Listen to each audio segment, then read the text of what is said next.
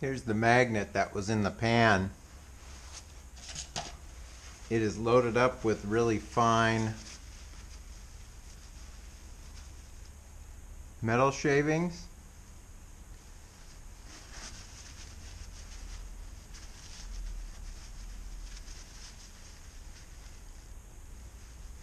Most of it looks like clutch material, and it smells like clutch material. I got a big chunk right there, but it doesn't look like gears from like the planetaries, but I could be wrong.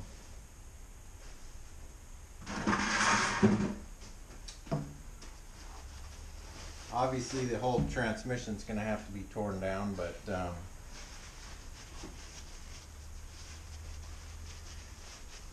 on the Snowcat,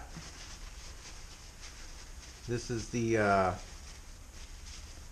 only part mechanically that I didn't take apart, and this transmission had 250,000 plus miles on it. So what I'm guessing has happened is the line pressure got low because the wiper arm inside the pump is probably worn out, or it's knife edge so it hangs up, and so the line pressure doesn't go up. And I think once that happened and there wasn't enough pressure to hold the clutches, it didn't take long for the clutches to burn themselves out, which is probably why it started in the gear that has the least clamping force, which is overdrive, and then it worked its way down eventually to all of the gears, to the point where now if it goes into first, you're pretty lucky. So we'll continue further here and see what the carnage is like inside. Should be pretty interesting. It does smell really burnt though. Also, if you look at this pan, there are some decent sized chunks in there. It's probably hard to see, and it's got a little shiny tint to it, so maybe I did blow up a planetary gear, which is pretty common in these from what I'm reading online. They use these transmissions in a bunch of different vehicles. The most popular one that they used it in was the 240SX, believe it or not. It's an REO 4 R1A or something like that.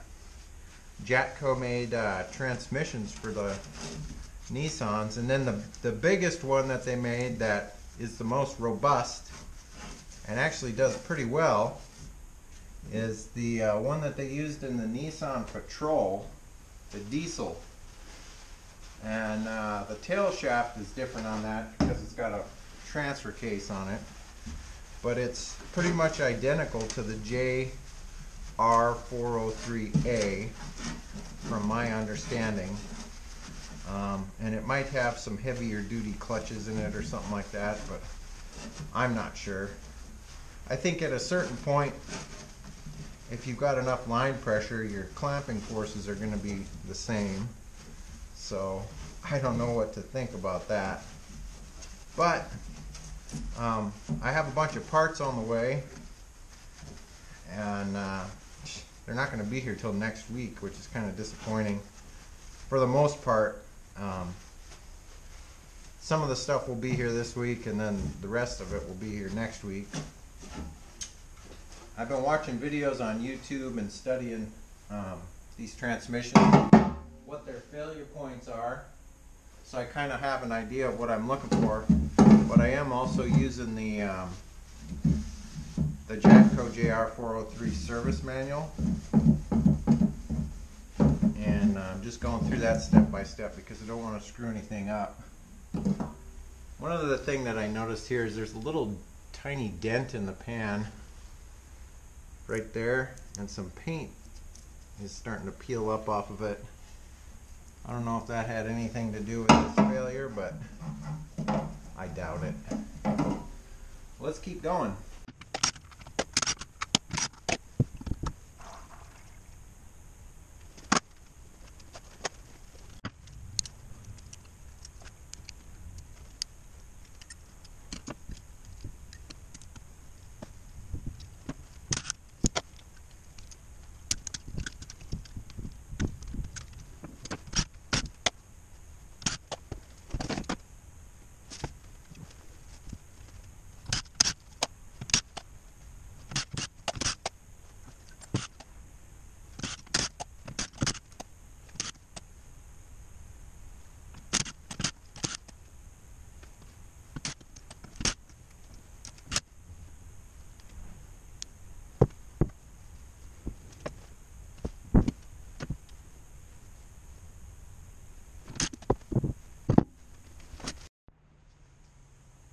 Look at all this fun stuff.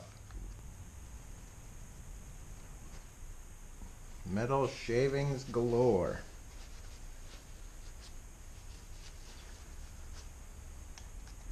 I'm hoping, I do have to take this valve body assembly apart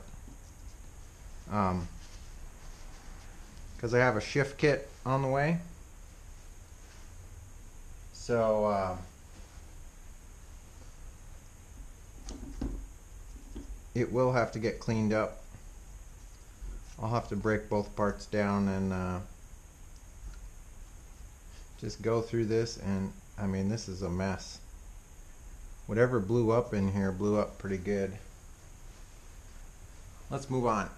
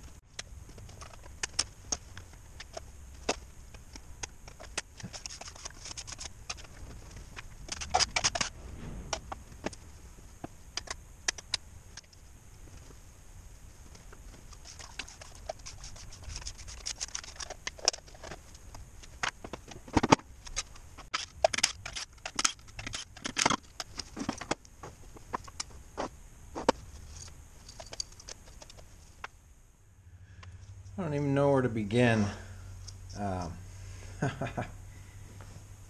There's a lot of carnage here. So I guess I'll start with this. This is the planetary gear, or one of them.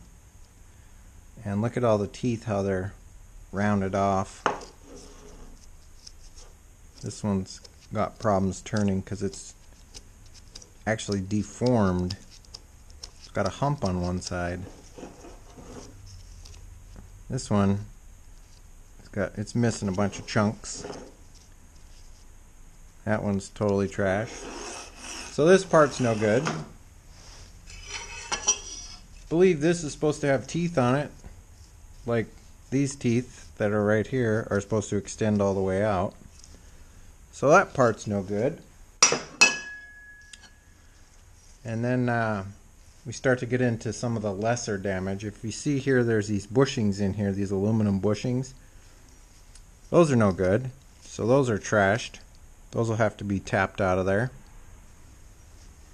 If you look at some of the holding drums, they're just covered in metal. So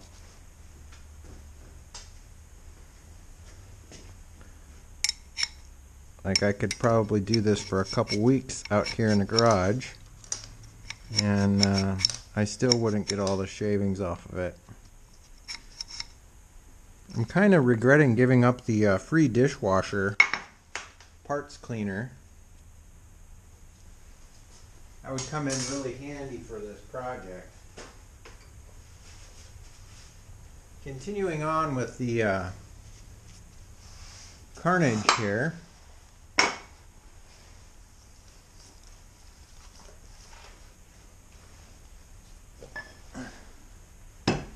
This is a clutch drum, and once again we have big chunks of metal.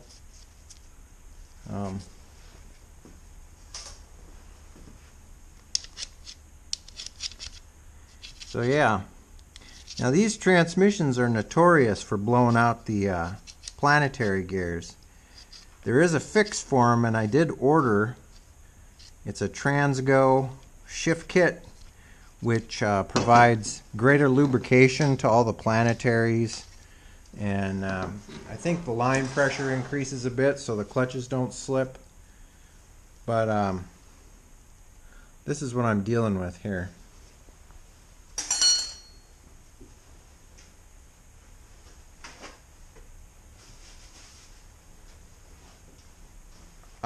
Keep in mind also that this is a learning process for me, because I have never in my life taken any type of transmission apart. I usually just throw that one away or recycle it, and then get a new one or a used one or whatever. Here's the here's another thing that I don't know if I showed this to you yet. See that? All that play that's in there? And I think this assembly is supposed to come apart, but for the life of me I can't figure out how to get it apart. I've been playing with it for an hour now, and there must be a snap ring I can't get to or something, but the book shows it that you could just lift this part out, and it is locked in there pretty good. Now this part sits like this on here, and then it's got this snap ring that is supposed to line everything up. However, this is trashed as well. All of these teeth are chipped and broken and busted, so this is no good. So we've got a bunch of no good parts for this transmission. Now, I haven't taken the oil pump apart. I'm going to do that in a separate video or whatever, but the clutch hubs look brand new and there's no metal in them. I'm still going to pull these apart and check the tolerances on these clutches. I do have a clutch kit on order, and these bearings actually look really good too. There's no scarring or anything, so that part's good. Here's another one. Oh, everything's stuck to the table with ATF. This part is actually good too. I may have to put a new bushing in it, but it looks like what happened is everything outside of an area that gets transmission fluid pumped to it is trashed. So these get transmission fluid pounded through them, so they stay pretty clean even if there's metal shavings in the mix, because to get to this it has to go through the transmission filter first, the external one that I have. So I think that saved some of these parts, so I'm glad I had that taken care of. And of course these all these races and bearings are all still good too. I mean, there's absolutely nothing wrong with them. There's no burning or any burn marks or anything on them, so those are good. I got something to show you guys here. Let me clean my hands up.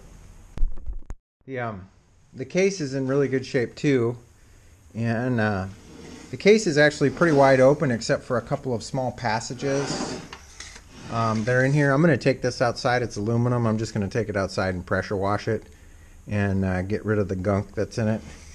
And then the other thing excuse me, the other thing that I'm going to do This part's good too. See, it's got a nice needle bearing, a roller bearing on it. Rolls really nice. So you're probably wondering, where am I going to get all these parts? Well, Nick Orlov, who's Bud Nixon on YouTube, had a spare, and he doesn't think that this one has reverse. So I'm going to tear this apart and see if the planetaries and all the other gearing is still good in it, and basically just salvage off of this what I can. So that'll be a whole nother day of tearing another transmission apart. And I got the torque converter. I got one from him, and then I got this one. And I'm real hesitant to use this one because of all the metal that went flying through everything. So I may end up using this one. But aside from that, you know, I've got all these parts on order. And all these bearings, by the way, look good too. So I got real lucky on some of this other stuff. This is a parking pawl with a parking gear. It's got a little lever here that when you pull on the, or shift it to park, it grinds into these, or it seats itself into that. Anyhow, there's a bunch of other little things that I want to fix on Rusty. I did figure out what that leak in the rear on the OC12 is. It's on the actual steering band rods. There's no seal there, so what happens is, as it's flinging oil around, it just comes out the steering band rod area. There's just no seal there for some reason, so I'll have to figure that out. But on a side note, I'm just totally unmotivated to do this for whatever the case may be. I'm really bummed out that the cat broke down, and this is just monotonous work, and I'm actually learning something from it, but I'm just totally unmotivated right now. I'm sure you guys can relate with all the stuff that's been going on this past year, and yeah. So I think what I'm going to do is spend another day tearing that other transmission apart. I'm not going to film that. And then I'm going to start piecing together all the good parts that I can. So once I get the other transmission apart, I'll set aside all the parts that are good. I'm hoping, fingers crossed, that all the planetaries are half decent, because I looked at the pricing on them on eBay, and it'd just be cheaper for me to do a manual conversion at that point.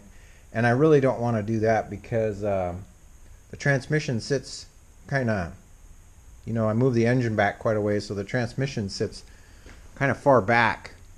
And I've always thought that the ultimate snow travel machine would have an automatic transmission. The other thought that occurred to me is, why couldn't I use a centrifugal clutch, like a heavy duty centrifugal clutch, and just eliminate all this? I don't even know if there is such a thing. So direct from the flywheel to the drive shaft. I don't know if it exists or if it would last very long, but I just started thinking, like, what would be the simplest, easiest fix, and you could carry a spare with you, and it would be a centrifugal clutch that bolts directly to the frickin' flywheel or through the bell housing or something like that. If you know of any industrial grade centrifugal clutches, that would be a fun experiment to see if it would actually work. I don't know if it would or not, but it was just a thought that came to mind, because snowmobiles use that, but they use like a belt and they're lighter. But what about like go-kart style clutches? Something like that, but on a larger scale. Do you think that it would work? Would have to have a pretty high weight rating, because the cat weighs, you know, 7,500 pounds, but just something that came to my mind. I hope you guys are doing well and taking care of each other. I know there's been a lot of things going on outside of YouTube, or on YouTube if you watch certain channels. The whole thing, not to get into politics or anything, but I don't want to take sides on that, but it's just really sad what's going on right now. So I hope you guys are staying safe. If you like this video, as always, give me a thumbs up. Love to see your comments down below. Leave some comments for me. Tell me what your thoughts are on this whole project. Like I said, this is my first time doing a automatic transmission, or any transmission for that part. And it's kind of overwhelming to me, but I am using the I printed up the entire service manual, and it goes step by step by step, and I'm just doing that. So I've got, what, 100 pages left to go through the whole process. The next thing will probably be taking that apart, and the little wiper arm in there is notorious for not providing enough line pressure, so you have to take the burrs off of it because it forms a knife edge. But I'll get into that when we move forward on this project. But I think that's going to be it. And kind of long-winded narration here at the end, but I wanted you guys to see what the carnage was and what my plans are. So, but other than that, guys, take care of yourselves and each other, and I'll catch you next time. See you later. Bye-bye.